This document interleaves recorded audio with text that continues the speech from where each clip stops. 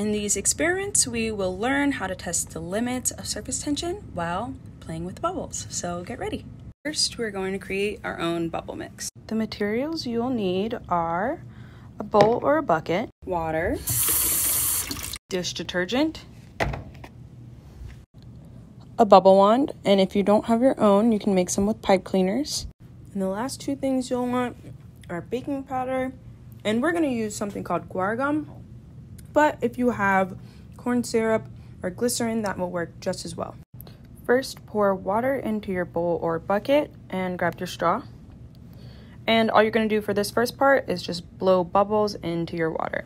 You will notice that the bubbles will form under the surface, but they will disappear once they reach the top. This happens because the natural surface tension of water is too thick for the pocket of air, and the air molecules are lighter than the water molecules, so the air molecules will naturally rise, and the water molecules will bond back together. When the bubbles pop, the air will go back into the atmosphere. Now let's add dish detergent to the water. When we do this, we are creating a new solution that we're going to mix together that causes bubbles to exist over the surface tension of water. By adding detergent to the water, we've created a solution that has a much thinner surface tension. Now try blowing bubbles into our new solution.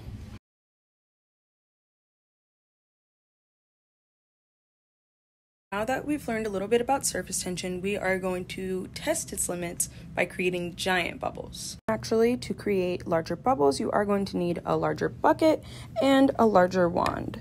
We've created ours with 2 large straws basically and very long pieces of rope. Let's add about a tablespoon of baking powder. Next, we are going to add about a tablespoon of guar gum, and if you don't have that, corn syrup or glycerin should work just as well. Then we are going to add about 3 tablespoons of our detergent. Now add about 1,000 milliliters or roughly 4 cups of hot water to your mixture.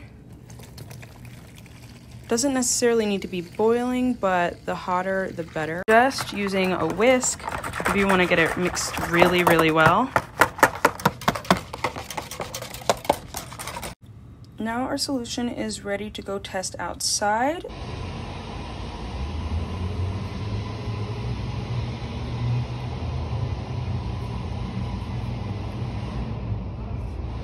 Now you guys have a solution that is going to create stronger and longer lasting bubbles because the water molecule bonds are a little bit weaker now, therefore the evaporation process will take a little bit longer.